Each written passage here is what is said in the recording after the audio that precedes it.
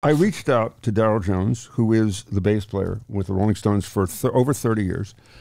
And Darryl's got, I mean, if you want to see what he's about, he's got a documentary called In the Blood that you can check out. But Darryl, what blew me away is he's playing with the Stones, which is a pretty major gig. That's significant. But you hear about Miles Davis, and he played with Miles for a number of years, left, and Miles usually, you're done. I like you, you're good, but you never come back. He came back. He's that good. Right. Sting's a bass player. Yeah.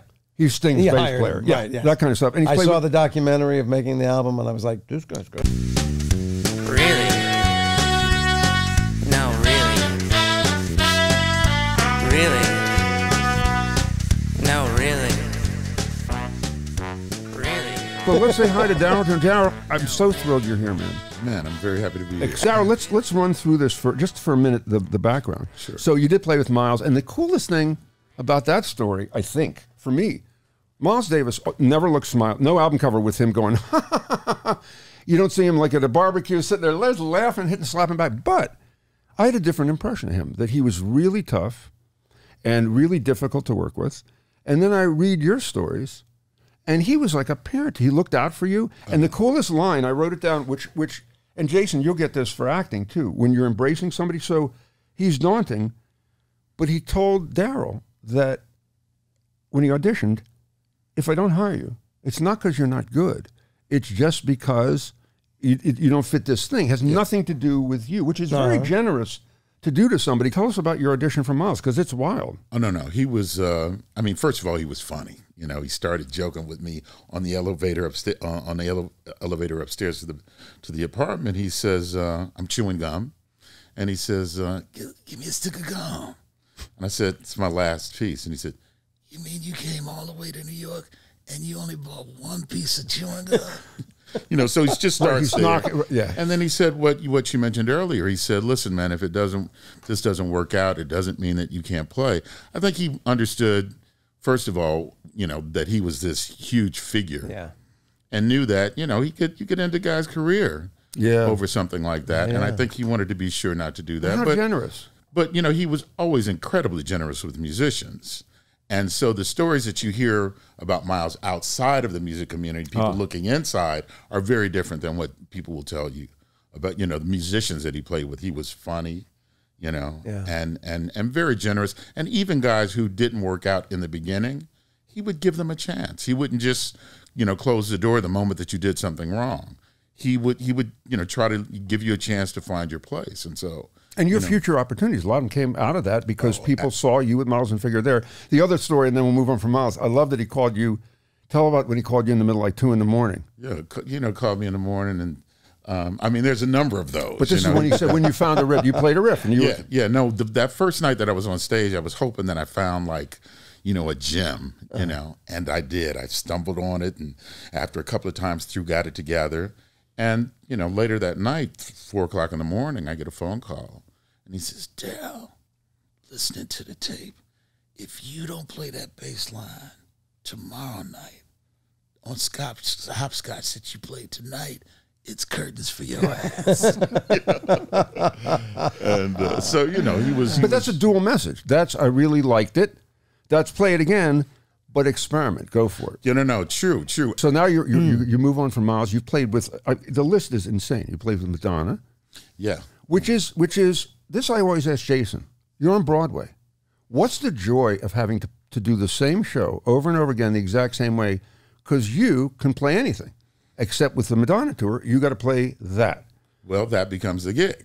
To play that the same way with feeling, you know, putting as much emotion into it as you can, and getting it right every night, or coming as close to that as you can.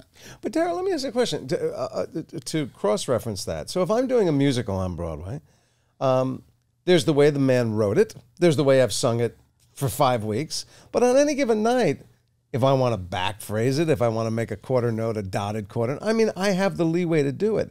If you're backing a singer like that, are you allowed to be a little improvisational? Can you deviate? Can you enhance? Or are you really, is it do it the way we did it and don't deviate and don't, you know, what's the rule? There's a whole lot of different, you know, there's you have to play exactly the same thing, exactly the same way every night. And then there's, complete improvisation. And so with Madonna, because that tour was so mechanized, Right. you It's a had to play production it the show. same Yeah, way. right. There was another bass player under the stage, Right. playing from a computer, not a bass player, but another signal playing synth bass coming from under the stage. So I had to match that. Now, if I could figure out an interesting way to move away from that and have what was still playing play right and me play with it and have it, enhance that, then I guess I could have done that. But basically, you shift what the gig is. The gig is to play that perfectly every night with feeling, and that becomes the gig. Completely opposite on a Miles gig, it's finding a great thing to play tonight over a groove that works. So you got to be really present every second. You can't take a mini vacation in your brain. You got to be like right there. No, you gotta. Can I ask you one other question that just popped up because of that? Being there every night, what's it like for the guy under the stage playing the bass? And Well, great, you don't have he's to dress up, but He's not playing. A computer. the computer's getting. Yeah. But they do have offstage musicians playing along with some bands too. You don't hear about that very much anymore. No? Not off stage. But wait, why is it just for the fullness of sound that they're Yeah. doubling the bass line? Oh yeah, that's dance music. So there's a lot of synth bass.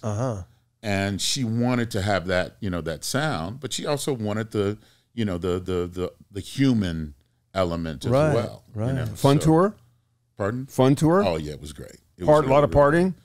We've had fun. Look at the face. Yeah, By the we way, had fun. when he makes that face, and I don't know that well, I'm not telling you about 80%. Yeah, you can see like 900 things went through his head. Yeah, About it's so edit, funny. edit, admit, admit. Exactly. No, but you can act. That'll make a good actor. Exactly. That'll make a good actor. Yeah, Billy Bob really. Thornton just said you got to be thinking about something when you're in the scene, even if you're not talking. So that's true. There you go. So Madonna, NDA, obviously. You signed an NDA.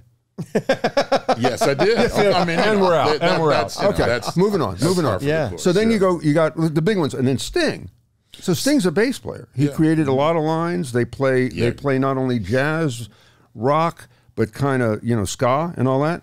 How easy was he to work with? And did he say, take my bass lines and do whatever you want with them? He did. That's exactly what he said. And a lot of times he'd say, man, I play it, bass line he wrote, and he's like, yeah, man, it's not written in stone. You can do what you want. Writes great bass lines. Yeah. And if it's not broke, Well, that tour fun? that was great. Oh, that was, Kenny Kirkland. Can you do a bass line Hakeem. from one of the, what's one of the bigger hits that he did after the Police? He did that it's identifiable. The big hit?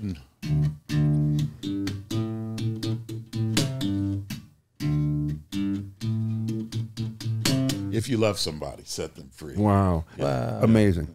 And been every night 30 different? years. Yeah, wow. As you could hear. Are you able to? Is music so a part of you that if somebody says, "Oh, play such and such," you hear it and it just comes out your fingers, right? You don't have Not to. necessarily. Oh, No. really? It depends on, I do know. You must know guys who can do that, though, right? Well, I mean, there's a certain amount of that, but if there's stuff, if you asked me to play, I wouldn't remember. Yeah. Having. I always played it. hated those guys. I grew up with a guy who I don't think he ever had a piano lesson. I know he couldn't read music, Yeah. but he had that kind of ear that if he heard it once or twice, Right. he could pretty much sit and get it in 5 Yeah. minutes. And No, I I just play go, with musicians. wow, No, I play with dude. musicians like that too. They don't read music. Yeah. But they don't need to really, Right. Because they've got incredible memory. Some of the Jaco Pastorius, who I'm sure you're aware of. He we all look at his ability and how he revolutionized bass. He had an incredible memory. I met him 9 months before I started playing with Miles, and I told him my name. I told him my nickname, and I run into him in a club literally a year later in New York. And he looks up at me and he says, Munch, right? He remembered. Wow. This little, now imagine him, What's the musicians. nickname? Munch. From Oh, it's a long story. NDA. Another NDA. Another NDA. Yeah, right. No. But I was Got little until I started playing with these jazz. Wow. Until junior year of high Jaco school. was incredible. So now the Stones, you actually wanted to play with him before you got the gig. I wanted to play with Keith Richards, to be really honest. I wanted to play with his band. Why? What was it about Keith Richards that you? There's a record, Talk is Cheap. It's like his first solo record, to my knowledge. you know, it's rock and roll, but Bootsy Collins is on the record. You know, it's rock and roll, but you know, Steve Jordan, who's now playing drums with the Stones, and Charlie Drayton, who's been out with Bob Dylan, were in the band, and those were the guys who I knew, and they were like they were guys coming out of the electric jazz thing, but they also played rock and roll. But it was something about that rock and roll. It wasn't Elvis's rock and roll. It was much more modern, funky. And so I was like, if that's rock and roll, then I want to move over from the electric jazz thing into that too. And so that was, but then another friend got that gig. And then about a year later, a friend of mine from Chicago called and said, hey man, I hear Bill Wyman's leaving the Stones. And I remember thinking, okay. So you reached out, you had somebody reach out to them? Yeah, I reached out, I called, you know, the management and said, hey, you know, if I heard you guys might be looking for a bass player, there's a list I'd like to get on. And I later found out that I was kind of already on the list because the Sting movie that we did, we played at the Mogador Theater, Mick came to the show one night, and I met him. And when I auditioned for the Stones, he said, remember we met? And I was like, no, I forgot that I met Wait, you were the guy with the lips, right? You know, so now you're going to that to audition. Yeah. Isn't that daunting? I mean, you know you're good. I played with Miles, but you're walking into the Stones for an audition. Well, it's kind of both, you know. I mean, first of all, I played with Miles Davis. It's nothing going to really be scary. To a point. I mean, of course, there's always some nervousness. You know, I imagine for you, you know, you walk into a new thing. You know, there's it almost feels like it's healthy. Yeah. That there's a little bit of nervousness, but at the same time, you've been there before. Right. You know, and again, they were completely charming and put me at ease. First thing Mick said to me, he says, "Remember we met?" And I said, "Yes, of course." He said, "Listen, if you don't know the songs, we'll teach you the songs, and then we'll have the audition." It doesn't get, you know. They all do that. I got to tell you, I was at a benefit one time, and we were all, the group of us, we're all actors, and we have to do 6 McCartney songs, 6 Beatles songs. Sir Paul comes in for the music rehearsal, and he goes, all right, we're going to try one like this. And he's like, here, each day, and he sings it, right? And we're like, uh-huh. And then he starts singing the next one, and Christina Applegate, who has more chutzpah than any 20 people I know, interrupts him and goes, I'm sorry, Sir Paul, are you under the impression we don't know these songs? Because I'm pretty sure we could just burst into 12-part harmonies right now. Right, So, exactly. So it's funny because when we talked about coming in, I said, McCartney, great bass player, but he doesn't do what you do. And you said, no, man, McCartney's a badass. I mean, in a way, you know, him and James Jamerson and those guys who were on those early, 60s, 50s, 60s records, they invented electric bass. Right. So he's one of them, he's and do you listen to like something and go, I can't believe what he decided to do on something? Oh, no, absolutely. Absolutely, everything. Because it's sunny. So then the Stones, the interesting thing is, and I didn't realize this till years later, Satisfaction. We all know you can't go. Do the bass line to Satisfaction because there's nothing. It's so counter to the song. Yeah.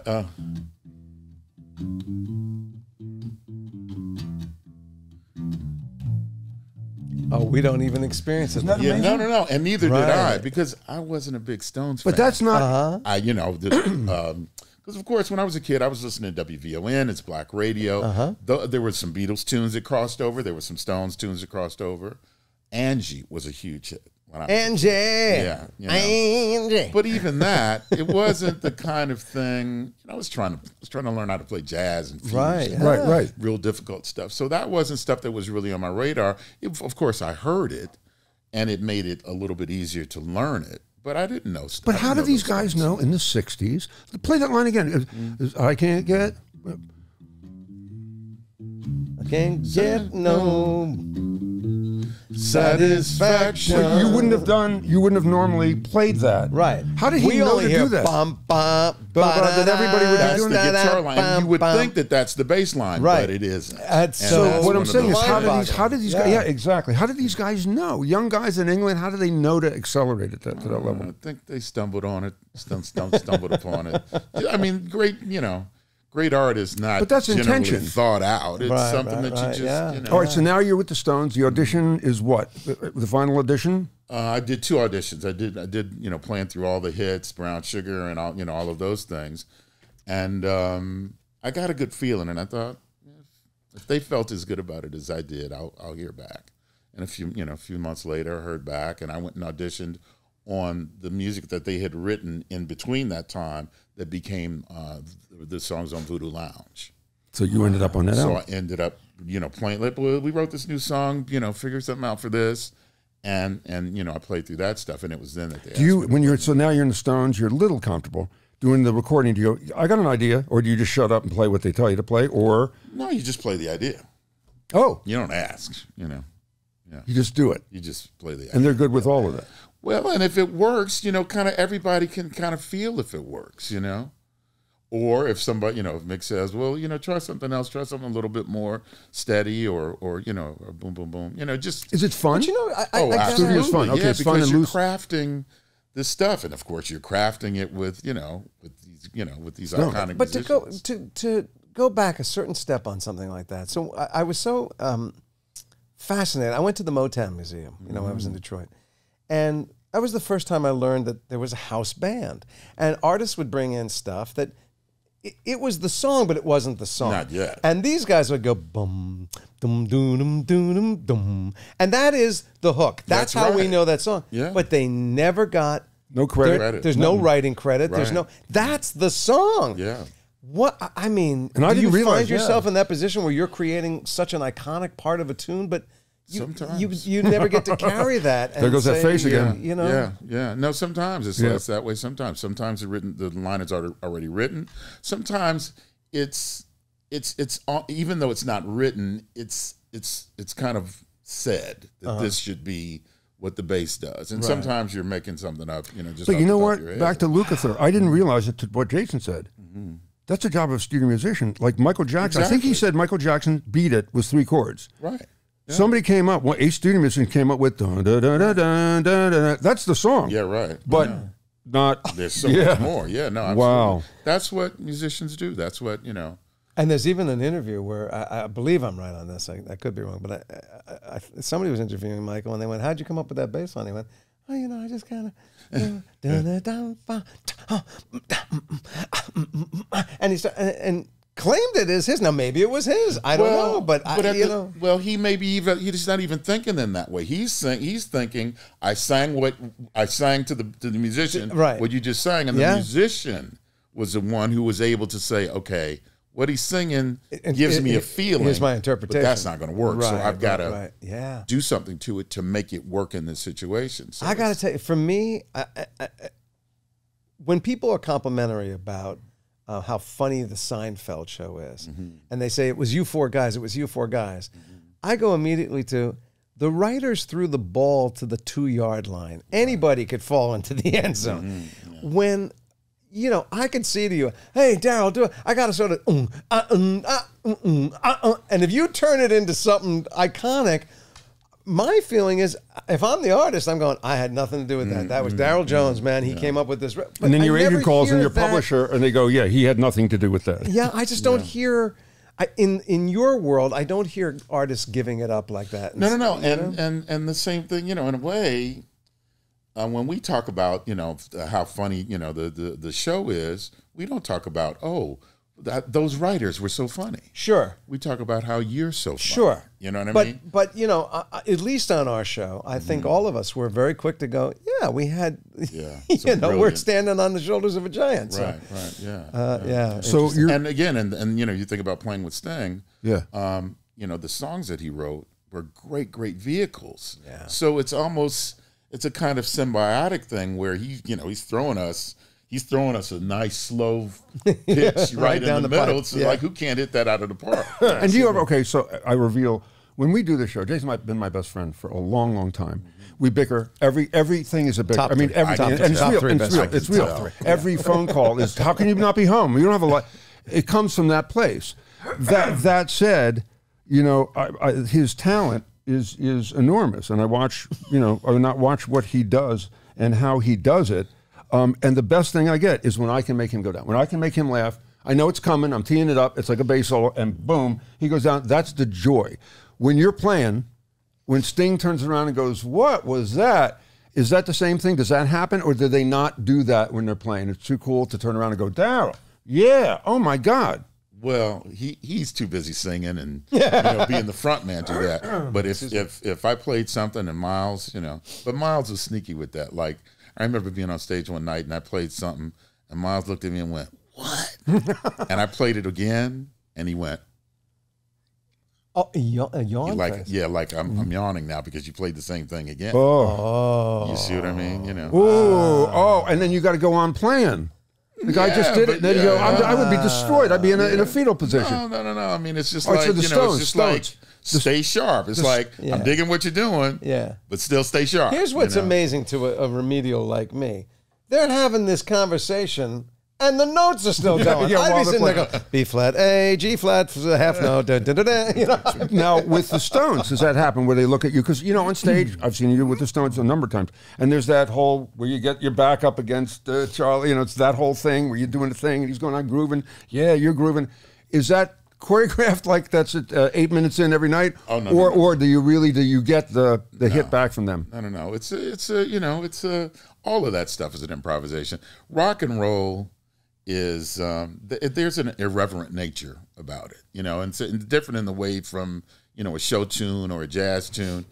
There's a little, particularly with the Rolling Stones, man. There's a little bit of round, square peg in a round hole, and that quirk is part of it. It's almost like when you go to a wedding and the band, particularly a wedding of a musician. Band's going to be incredible.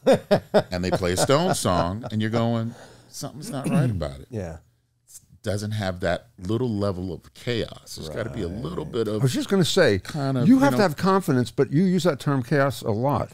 It's, every night's a little bit different, Keith doesn't play the same thing twice, Does he know he's not playing the same thing twice? Yeah, no, absolutely. No, you'd be surprised, man, They're on it, right? Yeah. Are they? Oh, by so, okay, Jason and I went on tour. We did a comedy tour, and they asked us, do you want a rider? And we felt, who are we? We don't need a rider. Yeah.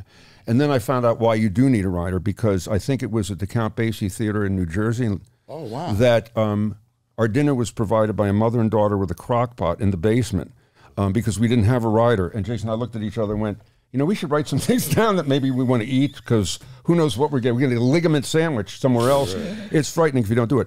What is the Rolling Stones rider like? I can't even imagine. Well, there are more than one, Yeah, I was going to say things that So what kind of stuff is backstage? I can't even imagine. Well, there used to, it's changed over time, but there used to be a huge snooker room, with a snooker table. With a snooker. Well, they would make a room, out of curtains, and that was one of the things that was around for a while. We had the banks of the video racing games where you sit down, and that was around for a while. That they've kind of cut back on that. And food-wise, but in terms of food, Keith has what he loves. What does he love? What's Keith eating? I think everybody knows it, so it's not like I'm giving, shepherd's pie. Okay, like shepherd's pie. How British. They have their own cook. Their own cook, I'm guessing. Yeah. Say that again. Their own cook.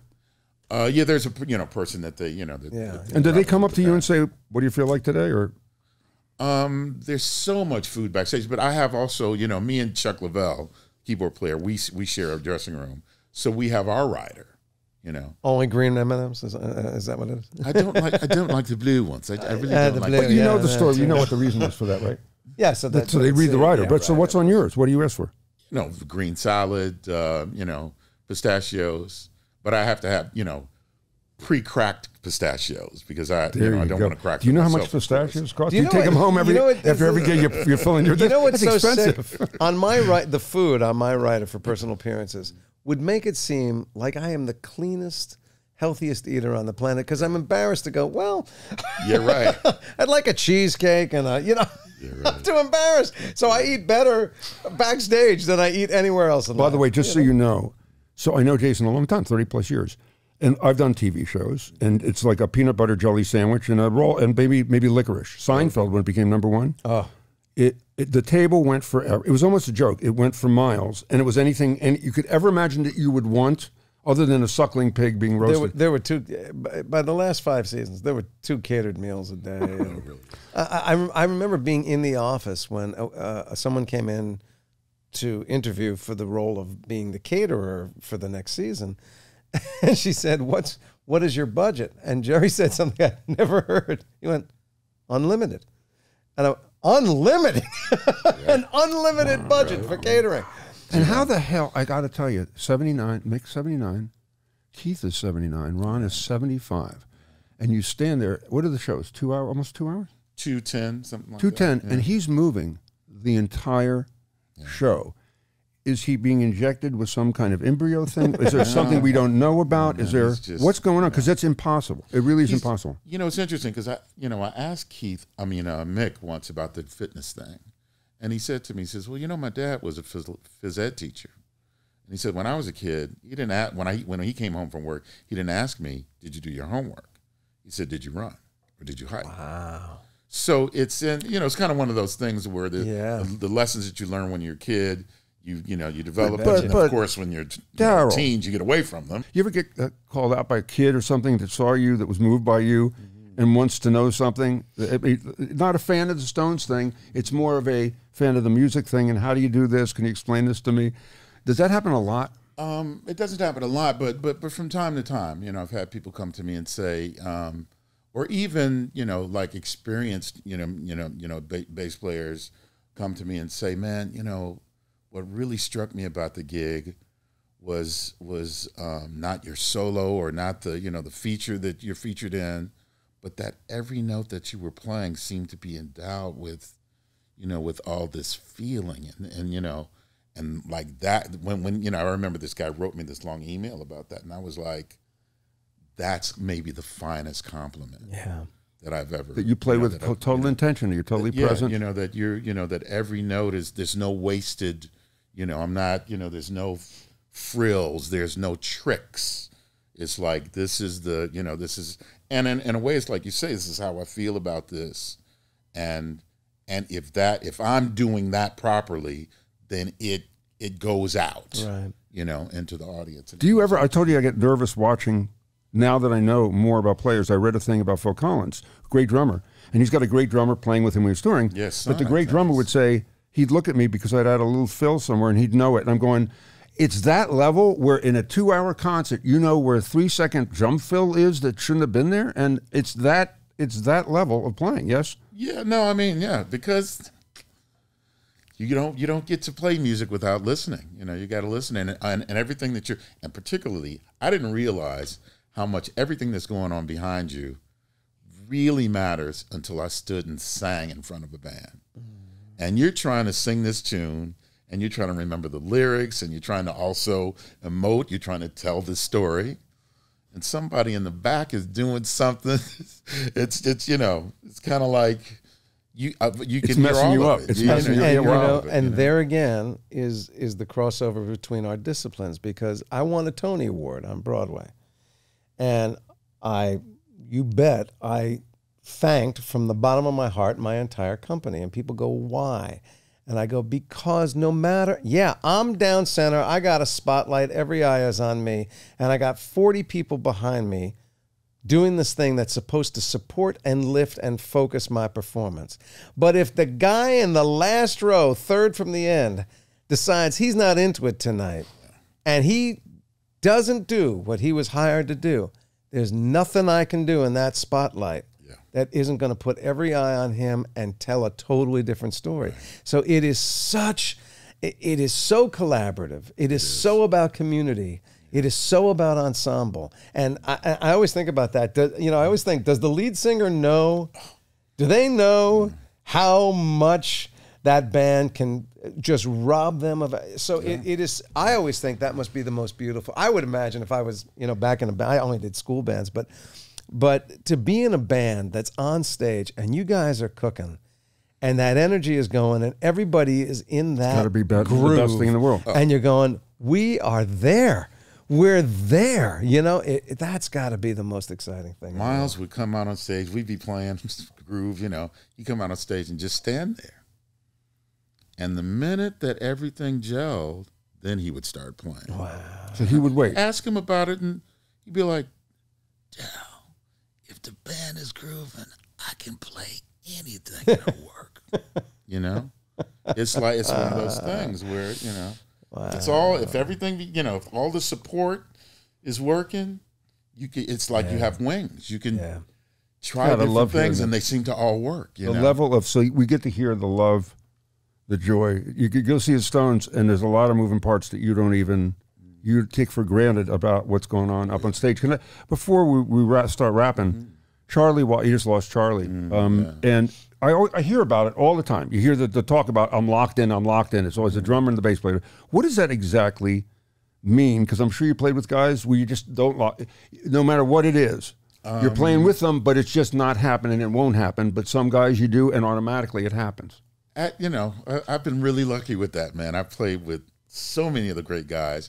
It's rare now that I play with somebody who doesn't, you know, who is not trying to give in that way. And so we find it's different with everyone else, but with every different musician. But yeah, I haven't played that with, you know, I played with a great drummer. He plays drums with Steely Dan. His name is Keith Carlock. Plays with, you know, a lot of people, but he's been playing the Steely Dan gig for a number of years. The way he swings, the way he, you know, grooves, it's like a bed that you can just fall into, you know. I was going to tell. So what was it with Charlie? Was Charlie the lock? Charlie was it's this interesting thing because again, he was this really steady, you know, musician, but it was also quirky, you know, and again, like I say, you can have another great, you know, Steve Jordan, who's taken, you know, is you know, playing in his place now, is I guess you would consider a much more educated and learned musician. He can't recreate the same kind of chaos or the same kind of quirkiness that Charlie did. Charlie Watts was really an enigma. Charlie collected very particular cars, very particular antique cars, but he didn't drive. You know, he was a very public, but he was a very private person. Yeah. You know what I mean? There were these contradictions about also the clothing. I never knew that sartorially he loved clothing. Right? No, man. You know, you never saw anybody when Charlie was dressed up, really dressed up. It's rare to see someone that dressed up with everything in the right immaculate, place, right? Without it making him look like a mannequin. I mean, he was very comfortable. So, do you guys hang like when you were on tour with the Stones? Oh man, me and Charlie. Who's hanging? You hanging, shopping for clothes. He would take me to his shirt tailor in Tokyo and his shoe cobbler and I don't even they called cobblers at that level. Oh my gosh, upper level, yeah. Wow, ladies and gentlemen, it has been a gift coming to you today on this episode of Really. No, really. It has been a gift. Peter, thank you for the gift of your friendship. Darryl, thank you for the gift of your wisdom. And now friendship. And your beautiful music. David, Laurie, thank you for the gifts that you give us now and hopefully during the holiday season. And thank you for watching. Let me just say, for those of you that are interested, you can find Darryl Jones at DarrylLJones.com. Follow him on Instagram and Facebook at Darryl L. Jones, right? No, Darryl Jones. There's no two R's. I see what it is. Yes. Jones, Instagram, Facebook, bassist. at Darryl Jones Bassist. That's right. You can find us online at reallynoreally.com. Instagram and TikTok, we are at Really No Really Podcast. You can leave us suggestions for your own Really No Reallys there. We will try and get to them. If we do one, we'll credit you and give you nothing, and that'll be your gift. And I also want to say, watch In the Blood. It's you can catch it on Hulu or whatever. Amazon Prime and Apple. It's killer, and you got Charlie. Everybody's talking about you, which is really cool. And while you're watching things, go to YouTube, watch us there, and then you can subscribe and rate. Because Peter, we want how many stars? As many stars as are the galaxy. 5. We release new episodes every Tuesday, so follow us on the iHeartRadio app, Apple Podcasts, or wherever you get your podcast.